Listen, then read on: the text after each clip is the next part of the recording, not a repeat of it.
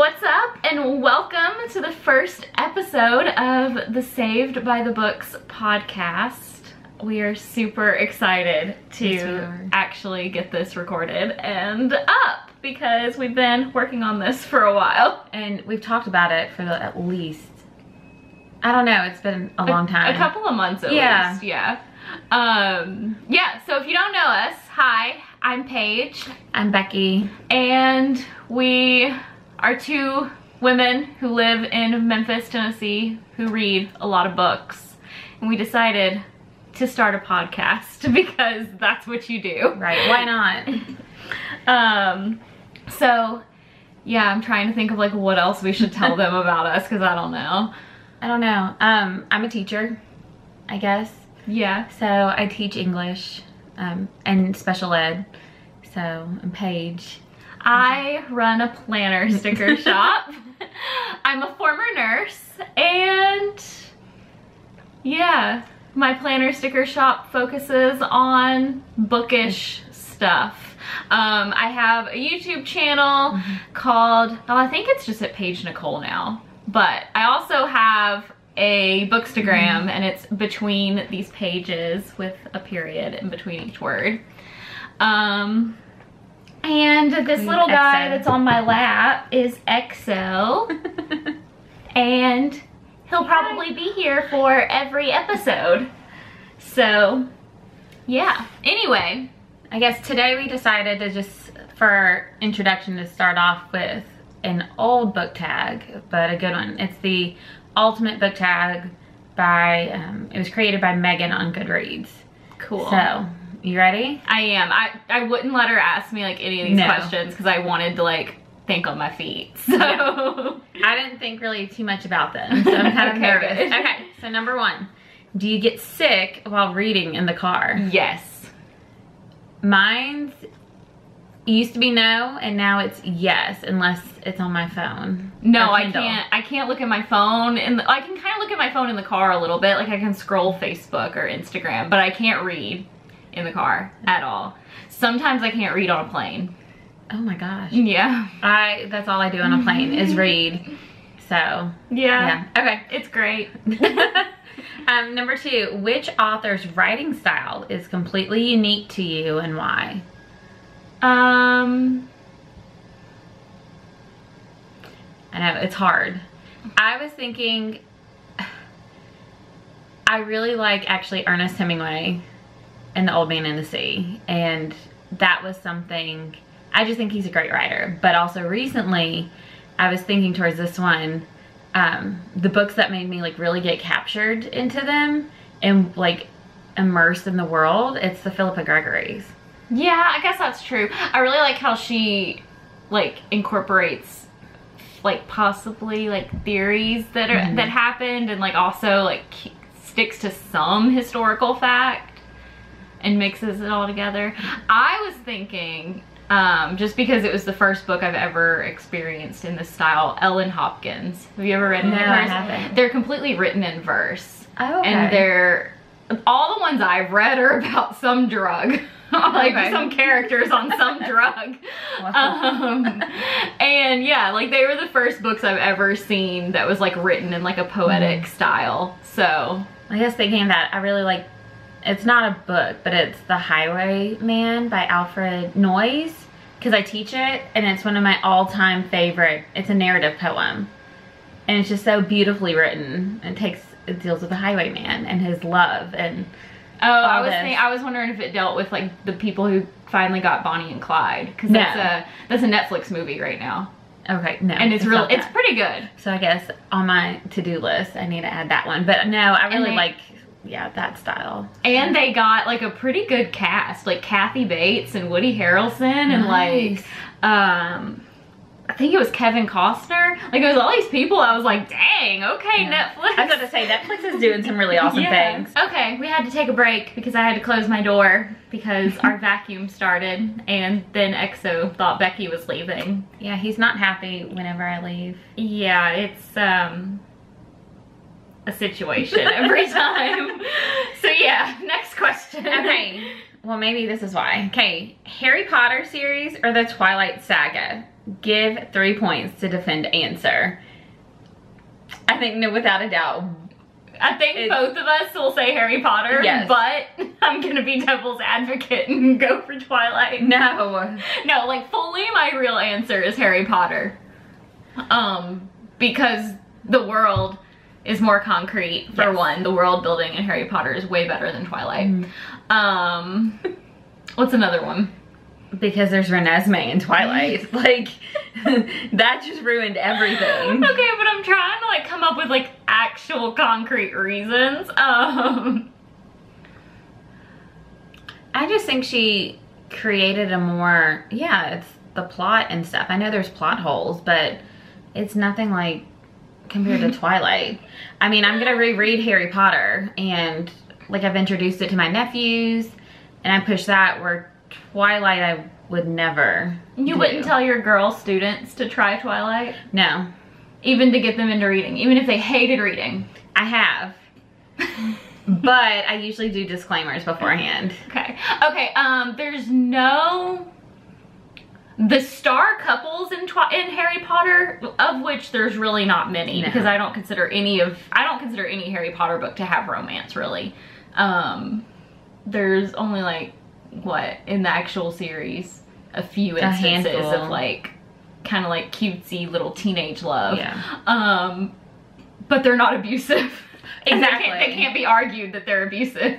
And that's, I think, my biggest hang up with Twilight is the stalkerish type of situation. It's not a healthy relationship to have. Okay, so I actually just reread Twilight in January. I couldn't do it. Okay, just from Bella's perspective, I can remember being that crazy about a boy when I was 17. So like, Bella's response is realistic. Edward, not so much, considering he's 100 years old, but you know, whatever. Also, like, I feel like we were really hard on Stephenie Meyer, but I feel like now that I'm an adult, like, I kind of respect her for just like going for it and like actually like putting this thing out there. And even she's gone on, I've seen like different interviews and stuff, like way back when the Twilight craze was going on, like she wasn't familiar with vampires in any way, and so people like mock her for making them like sparkle in the sun and stuff. And like, I think like she never really like was into anything that was vampire. Like she just kind of knew what a general human would know. And so if she maybe researched it more, it would have been. But like, I can respect her for like putting her own spin on it. So, I mean, because she did, and then I mean, there is a huge fan base. Yeah, I mean, and it's a franchise. And totally. I mean, and like I was kind of alluding to, like if it gets somebody into reading, then like, I mean, you know, whatever. Why not? I have my guilty pleasure romance reads too. Yeah. So another thing I saw, it was just kind of a video talking about Twilight, and it was like, like a lot of things that women, or especially like female teenagers, they love, it gets mocked. Yeah. And I was like, yeah, I can see that. Like even like romance, like art, like as an adult woman, like I don't want to walk around with a shirtless man on my cover. Yeah. I mean, it's more of an embarrassment to walk down, I feel like, a romance aisle or read a book out in public. Like that's when most people, like I know we get it on our Kindles, or it's one of those types of things. And maybe that goes back to the whole, it's been such a male dominated society and targeted towards that, just our culture. And even like, especially as somebody, like I was in high school when Twilight came out, and okay, so I read Twilight because I was into vampires. Like Becky knows, I was like fully into like Buffy the Vampire Slayer, like Blade. I'm trying to think of some other good ones. Whatever. Anyway, I was into all that. And so I remember I read Twilight and people mocked me for it. Yeah. And then a year later, like when New Moon was coming out, people, like that was like right when the craze hit. So everybody was suddenly into it. And I was like, a year ago, you people were bullying me for this. And see, I didn't read it until after college. Yeah. Because it's just our age difference. And it was when the first movie was coming out, and I've always been a big believer of you read the book before you go see the movie just because of all the differences and stuff. Good choice with that too. Yeah, and I preach that nonstop. But I know there's a lot of people at that time that didn't read it because they're like, oh, it's this, Yeah. you know, vampire book and the vampire sparkle and Yeah. all of that. Totally. So yeah, like I would say like before January, I would have like not, like I would have written off everything, but like rereading it with the lens of like an adult and like trying to approach it as like, I can see why 17, 16-year-olds, like I can see why they are really into it. And I feel like it has, I still feel like it has a valid place. Yeah. But is it the same level of Harry Potter? No. Probably not. But we could also go on a rant about Harry Potter Yes. too. So Maybe that'll be another. yeah, we'll talk about Harry Potter Later. I'm sure, in a whole episode. Okay, so let's move on to 4. Okay. Do you carry a book bag? If so, what is in it besides books? Now, I don't carry a book bag. I do have my teacher bag, or I have a purse, and I always will have a book. I mean, last night we were working on stuff, and I was like, yeah, I brought my book with me, and they're like, why? But No, it was really hilarious. Cody, like, brought her husband. No, it was Like- hilarious because we went to Barnes and Noble. We did that too, And so yes. I was like, so she was like, we get home from Barnes and Noble, and she's like, let's go to the car and I'm gonna get my book. And I was like, but you just bought 2 books. So Yes. there was that. I mean, so I always, and I think it's easier now because then I only take my Kindle usually when I travel. So I would carry that, but my phone, I mean, I always will have a book, whether it's on my Kindle through that or on Audible. Yeah. So, I usually have my Kindle. I've also been known to take my Kindle with me to dinner. And it's so funny because my husband and I, like, we're not big sticklers usually about like be off your phone during dinner or whatever. Like usually we have like a time of the night where like we're talking or like we're actively watching something, so like we're not a big stickler about it or whatever. So there's been times I've brought my Kindle instead of like having my phone out, and I get so many stares at the restaurant. Like Cody's on his phone and then they're staring at me because I either have my book or my Kindle, and I'm like, but I always go anywhere with a book and I'll read yeah, anywhere. And but I so- don't carry a specific book bag. And so, but what's in it besides books? I know I keep, Well, it depends. Planner. Are we going to Starbucks or are we going to Target?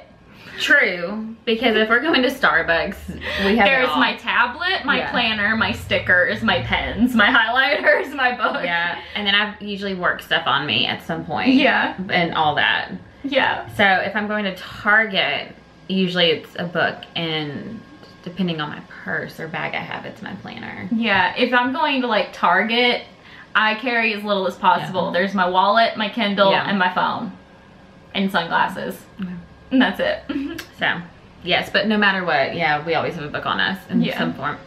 And I usually have more than one, and I know. I just have my Kindle usually. Right. Okay, so number 5, do you smell your books?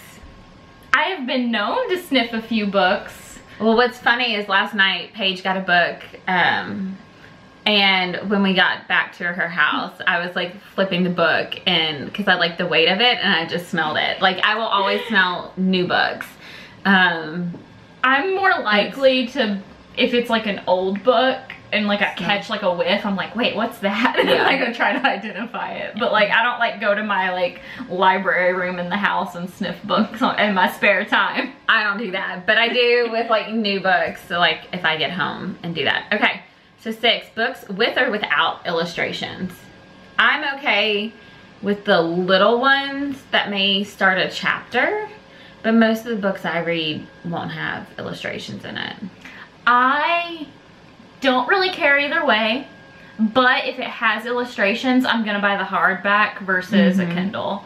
And I'm not a huge graphic novel person at all. See, I haven't gotten into those yet. That's one why of the things, yeah. every graphic novel I've read, like I'm just like, Mhm. it's okay. Yeah.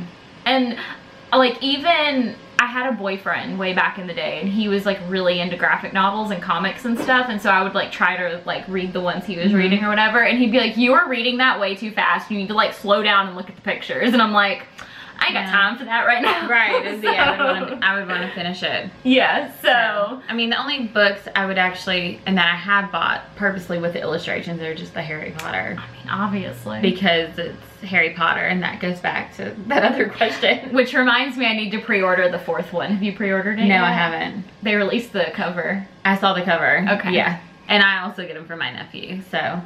Because you gotta, I mean, like I said before, Harry Potter will go to others, not Twilight.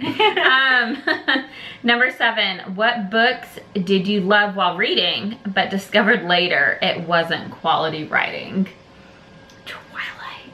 Right? Twilight. I think like the Selection series. You know which one, and it's kind of sad? Sweet Valley High. Yeah. Like, okay, so last year, we went thrift shopping, and I got the first 4 Sweet Valley High, and I hadn't read them since I was maybe like 14. And I read the first one, and I was like, dang, this is not good plot building, and there are some really problematic things. Which, I mean, it's just, okay. it comes down to the fact that those were written in the 80s, and the things that were okay in the 80s aren't okay now. Right. But still, Sweet Valley High. Yeah. Yeah, Twilight, I think the Selection series. And I think some of those Kindle romance, I'm like, hey, I'm totally good with the plot. Or but that's lack one of plot. In a YouTube video I made recently, I was talking about how I don't really have a star rating for books. Because can I logically say like this romance that's just tropey goodness, and yes, it was like great at the time, is that on the same level of like, I don't know, The Great Gatsby, or like something that's like a great work, you know? Yeah, because I'll like a book more than... And I don't even know if I would consider Great Gatsby. I don't know why that came to mind first. Okay, is a tropey romance on the same level of like Brandon Sanderson? And it's like, no. But at the time, like that's what I wanted to read. Right. So I don't know. Makes sense. That's a hard question. Okay. 8, do you have any funny stories involving books from your childhood? See, I don't think I have any funny stories. No. I have stories, not anything exciting. Every year I would go visit my grandparents in Cleveland because that's where my whole family's from. And they had a half-price bookstore, and this is where I think my book problem really started. Not that I have a book problem, because, you know, what's too many books.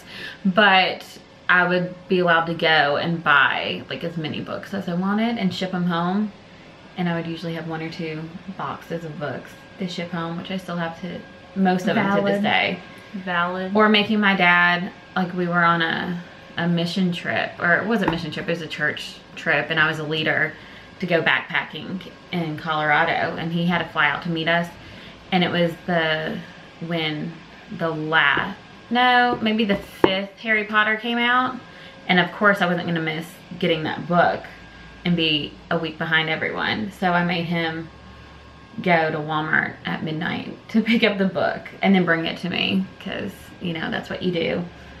So in 5th grade, oh Lord, I decided one day I was gonna read and take as many AR tests as I possibly could. Oh, good old AR test. Yeah, so accelerated reader is basically, if you didn't have it, it was where you could read a book and then you took like a 10-question test, and you would gain like AR points. Yep. And you could use those points to like buy stuff in the AR store. I had just like, so at our school library we could take 2 books out at a time. And so I went once and like in the morning and went and got 2 AR books, and then I finished both of those, took the test, and then I was like, can I go back to the library? And she was like, you really took 2 tests? I was like, yeah. And so I did this 4 times throughout the day. I read like, I don't even know, I was reading Goosebumps, Lois Duncan, and somebody who wrote historical fiction. I don't know if it was Laurie Halse Anderson, I don't know who it was, but it was somebody like, it might have even been the American Girl books, I don't remember. Forgot about those. But yeah, and so I did that. Another one, so the 7th Harry Potter book was coming out, and my curfew was midnight. And so my grandparents were not going to budge on my curfew. I lived with my grandparents during high school. And so I was like, okay. And so I like waited a few days, and then I was like, so can I spend the night at Jessica's house? And they were like, okay, yeah, sure. And so her parents would let us miss curfew. Yeah. And so, yeah, that was how I got to go to the last Harry Potter release party. Nice. Totally 100% worth it. Great night. We got dark marks drawn on our arms because obviously, I mean, it was great. You had to. It was great. Slytherin. Yeah, I'm a Slytherin. Okay, question 9. What is the thinnest book on your shelf? The House at the Bottom of the Lake by Josh Mallerman. Mine's The Old Man and the Sea by Ernest Hemingway. So, I'm trying to think if there's anything thinner. I don't think so. I don't know. So then, 10, what is the thickest book on your shelf? Dragonfly and Amber by Diana Gabaldon. Mine is either Anna Karenina or Gone with the Wind edition that I have. I would probably recommend those over Dragonfly and Amber. Yeah, I gave up on those. Okay, number 11. Do you write as well as read? And do you see yourself in the future as being an author? Yes. Both of us is a yes. And it's just, she started before me, but we both started writing our, you know, what we hopefully will self-publish one day. Yeah, I have been writing since I could write. Literally. I remember, I think I said this in my vlog, for Camp NaNoWriMo. I remember my very first like actual story, and I read it to the class. And it was front and back 2 pages of lined paper, and I remember thinking it was so long. Yeah, now that's not long. No. But yeah. I enjoyed creative writing in elementary school and middle school, and then it, you know, when high school, college life happened, I despised it, even though now I teach it.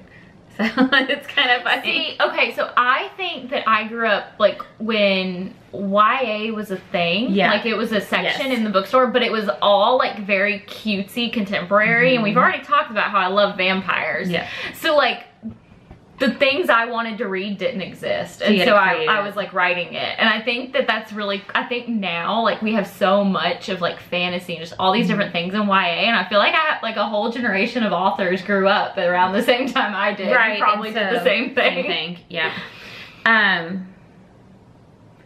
12. When did you get into reading? And I know we've kind of talked about this briefly. I know my parents really pushed reading and allowed me to buy anything book-wise. Maybe when, you know, the I can read books were around. I know, like, I don't know. I mean, it was one of those things, and I know I've gone through reading phases since then, but yeah, I've always read. I've always had books. Since I could sound out words. Yeah. Okay, 13, what is your favorite classic book? Peter Pan. See, that's a good one. I finally read that a few years ago. Mine's Pride and Prejudice, which is not a big shock for people that know me. 14, in school, was your best subject language arts, or was it something else? Yeah, I hated science and math so much. And in fact, I transferred schools in 10th grade. And they were like, so technically your algebra doesn't really transfer as algebra for this school, so you're probably gonna have to take it over. And I was like, yes, please let me do that. Mine definitely wasn't language arts. I really did not like language arts at all, which is pretty... That's hilarious. I know. No, I had an English teacher in 12th grade, and she knew she knew I was gonna go to school to be a nurse, and she was like, no, you are meant to be an English teacher. And I was like, well, I'm going to school to be a nurse. Yeah. That's a whole other story. See, I loved science and social studies. I loved social studies. When it comes to historical stuff and different cultures and all that, I actually have a minor in cultural geography, and I never thought language arts is not my thing. Because I like books, and I didn't like when people told me what to read. Yeah. And then some of the things we were made to read. Oh, the Canterbury Tales. And the Scarlet Letter. Yeah. It is funny because I am a language arts teacher now. So it kind of worked out that way, which I do love doing what I do, but it is kind of funny that I was all in the arts. No, including social studies. Like if I include social studies in that, I would like run from the science hallway. So okay. If you were given a book as a present that you had read before and hated, what would you do? Unhaul it. I would keep it for a while, and then if I had the nerve. I'm such a book hog. Now, unless it was The Book Thief, that thing would go away immediately to be discussed later. But I've done better, I think, with unhauling recently. But probably because she has me as a friend, and it's really like, I'm like, didn't like this. No, it's going to somebody else. It's going to somebody else. Right, but I mean, yeah, I keep my books. I literally keep a stack of books next to my bookshelf, and I'll just like take them off my bookshelf and put them next to the bookshelf, and that's a sign that they're unhaul books. So the books that are on the floor in there now, those are unhauls. Okay. 16. What is a lesser known series that you know of that is similar to Harry Potter or The Hunger Games? Well, first of all, both of those are so different from each other. And I'm like, I don't know if there are, because there aren't many lesser known ones at this point. I feel like just because the YA genre has taken off so much, and so is fantasy. So I don't know. I mean, obviously there's some similar. House of Night by PC and Kristen Cast. They're now more well known than they were when they were coming out. Yeah. In fact, because actually, never mind, because they came out kind of alongside Vampire Academy, and I thought that House of Night was a way better title than Vampire Academy. Yeah, it is. Which I still stand by. Yes. That's why I read House of Night versus Vampire Academy. But Vampire Academy definitely exploded more than House of Night did. But the only reason I would say that those are similar to Harry Potter is because it's like both at a boarding school. Not because of, I mean, yeah, there's magic, but not to that but extreme. not like Expelliarmus magic. I don't know. Okay, 17. What is a bad habit you always do while filming? So I don't film much unless I'm with Paige, and I know I think I worry too much. Oh, I thought you were about to say a bad habit for me, and I was like, what's my bad habit when I film? I don't know. Looking up at the viewfinder instead of the lens. I'm trying to be better about that. I didn't even think about that. Yeah. Interesting. I always do. I just worry about things. I don't know. And I know I say no, and like too much. Like, this happened recently when we were filming. We were at Barnes and Noble, and we were trying to find awkward. Every clip we filmed in Barnes and Noble, we tried to find kind of like an area we weren't bothering anybody. And so finally I was just like, I'm filming right here in this YA aisle. And this girl just literally stood there and stared at us like the entire time we were filming. And I was like, dude, like, look at your book and then walk away. Yeah, I find it, I'm still not used to the whole filming in public thing. I feel like that's something that's awkward every time you do it. Yeah, and I would think it is. Because, like, I get used to it, and then, like, I don't do it for a while, and then I go back to it, and I'm like, oh, I can't do this. Like, I wanted to film last night in Barnes & Noble, but I was like, I can't do this. Plus, Cody was there, and he doesn't like being on camera, so that's one of the reasons I didn't. Yeah. Okay. 18, what is your favorite word? Titular. We were watching BuzzFeed Unsolved last night, and he said titular. And I was like, that is a $5 word right there. I don't know if I have a favorite word at all. Blasphemy is a good one. Flabbergasted is a good one. Yes. I have a lot of favorite words, apparently. Splendid or splendor. Just, you know, words that aren't used much. Yeah. I don't know. Are you a geek or a nerd? What's the difference? I think geek is more fandom based and nerd isn't. I would think I'm more nerd because, I don't know. I guess like I'll be a geek then. I don't know. Yeah, I don't know. Anyways, 20. Vampires or fairies, and why? Okay. Werewolves. We aren't there yet. Hold it. Oh. It's only vampires or fairies. So my bad. Vampires. That's what I was gonna say. I would do vampires too.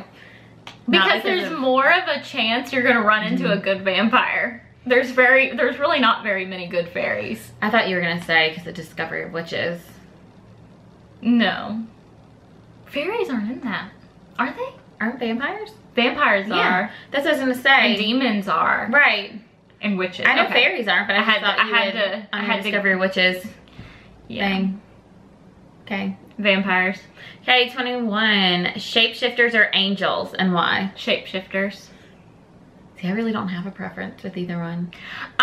Okay, so I like the idea of angels, and I believe in angels, and I believe in demons, but I am not religious, and a lot of books that deal with angels go toward religion and Christianity and all of that. And see, I haven't read not my shtick. I haven't read enough that would include shapeshifters or angels. The only angels I can think of are the Mortal Instruments, which I have not finished and have not gotten anywhere close Yeah. to.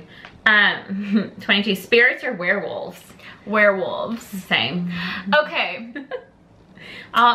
There's a book, and this is gonna have spoilers for like the next 2 minutes, so I don't know, don't listen for 2 minutes. It's for How to Hang a Witch by Adriana Mather. And in that book, there's a ghost.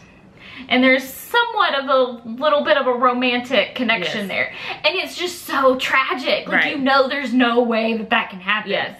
Although, there was this news article recently about this woman who believes she married a ghost. Well, we know you like, yeah. That was weird. Right, but Paige also believes in ghosts. I do. So, we were talking about this last night, because apparently Becky and my husband Cody don't believe in anything. there aren't ghosts. And she's like, yeah, there's demons. And I'm like, no, they're not. Like, in books there are. But yeah, I was just werewolves, and I'm, you know, Jacob Black. And even though Twilight, I still, the werewolves, and then even Bitten. Yeah. Those are good. What was his name again? I don't remember. I don't think it wasn't good looking.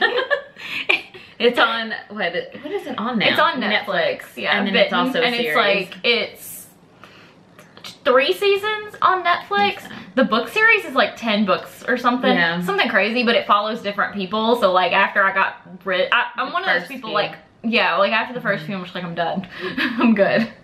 But yeah. Okay. 23. Zombies or vampires? Vampires. Same. Zombies are dead people, so I just can't. I have never read or watched anything with zombies that I liked. I don't think I've tried anything with zombies, because I never did Walking Dead or any of that. Coral. Okay, I couldn't after that. She doesn't get it, but no, I don't. If she watched Walking Dead for 5 minutes, she would. Clearly, I'm not missing anything. I mean, in my opinion, no, but people are gonna be yelling at us in the comments. Because we're not Walking Dead fans, Sorry, but whatever. y'all. No, I just can't. 24. Love triangle or forbidden love? I think both can be done well. I'm not one of those people that... Okay, there for a while, with YA, love triangles got to be a major... Like, it seemed like every series needed a love triangle, and that was annoying. But, like, I'm not gonna read the back of a book and get the impression that there's a love triangle and not read it for that reason. Because they can be done well. Yeah. Same with forbidden love. They can be done well. I think until they take it too far. Like, there's some forbidden loves, they should just stay forbidden. Yeah, I mean, there's some... I mean, yeah, and if it's forbidden because the dude or the girl is an abusive ass. Or that, yeah. Like, you know. There's some reasons. Those are good reasons. But also, like, hate to love, sometimes I want to read that, and sometimes I don't. So it just kind of just depends on my mood. Yeah, I'm a very mood reader, and so just like the whole love triangle, I think in Twilight, which I think that was not needed, or To All the Boys I've Loved Before, kind of. I mean, there's just some, I don't know, but I think it's the love triangles may be more of the YA. I don't think I've read any adult where there are love triangles. A love triangle that is done well is The Infernal Devices by Cassandra Clare. Well, I haven't read those yet. And just in case you guys didn't know, I am not a huge, like, I've read all of the Shadowhunter books and I actually kind of like them, but I'm not a huge fan of hers. Like, I don't love everything she writes just for the sake that she wrote it. I like The Infernal Devices love triangle, that was done well. Yeah. I'm trying to think of some other ones that were done well, but I don't know. So Grisha trilogy. I'm not there yet, so don't spoil it. There were some good romance moments in that. No, I'm almost done with Shadow and Bone, and the other two are on their way. And the thing is, it wasn't really a love triangle, so I don't even know really why I'm saying it, but those were good. No, I still like the Darkling. I don't want that ruined. Okay. And I know it's going to be 25 full-on romance books or action-packed with a few love scenes mixed in. Okay, this is a hard question because I feel like some romance books will throw in a lot of like action or like something that's like just because. Just because, and it's not done well. Yeah. But if it's done well, I like it. And also, once again, it just depends on the mood I'm in. Right. I think, I don't know, there was that one that you got me, the Scottish one or whatever, and they included, like, there was a murder and stuff in it, and it was supposed to be like a historical romance, and it was so and it's weird. A 23-book series, and apparently every one of them books have something in it. Yes, like and I was like, it was so unneeded and such a weird way it was done. Like, the book wasn't bad, but like usually those types of books I can read in 1 or 2 days. Like, I can honestly knock it out, even with a full-time job and everything else going on. But that one, it took me probably a month to get through because it was so focused on like the murder and the suicide and all that. And I was like, and you were just like, I just want a good bodice ripper here. I don't know. I mean, but then there's books. I think the action pack, like, I'm a Game of Thrones huge fan and read the books, except for the last one and the one obviously that's not been published yet, whenever that's coming. But I think the action with that and some of the romance, there's not much, because that's where you get into forbidden love and all that. That's what I was about to say, is that like for fantasy, I almost always want at least some kind of subplot of romance somewhere in there.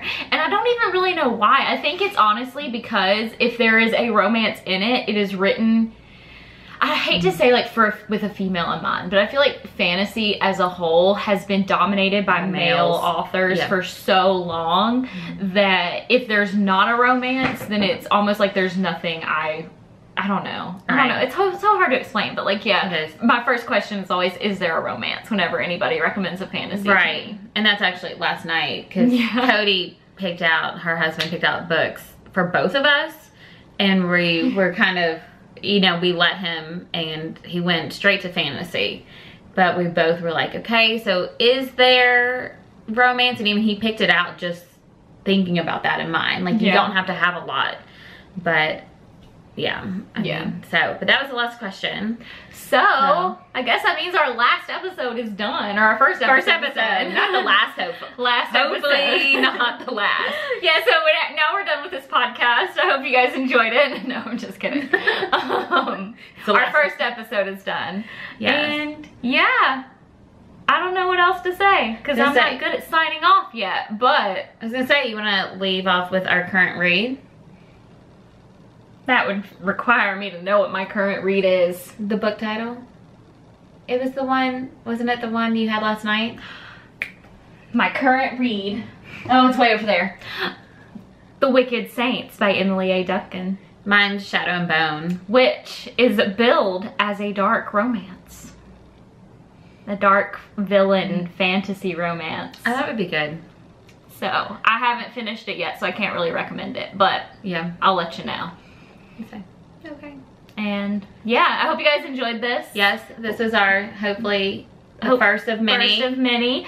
We will be here on YouTube, iTunes, hopefully Spotify, all the fun places where you can find podcasts. We also have our Instagram at Saved by the Books Podcast. Yep. We'll be and posting. On Twitter, we are Saved by Books Pod. Yep. We'll leave it all linked down below, and we will see you next week with another episode, or talk to you next week, whichever way you're listening / watching this. Hit the thumbs up button, all that good stuff, and subscribe, and bye.